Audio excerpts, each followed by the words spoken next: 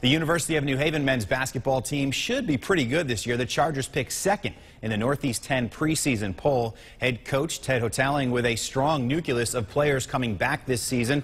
Still a pretty young group, but with some good experience and a couple of new faces on the roster. They'll be tested on Friday. The Chargers will travel to New Jersey to take on a Big East team, Seton Hall, in an exhibition game.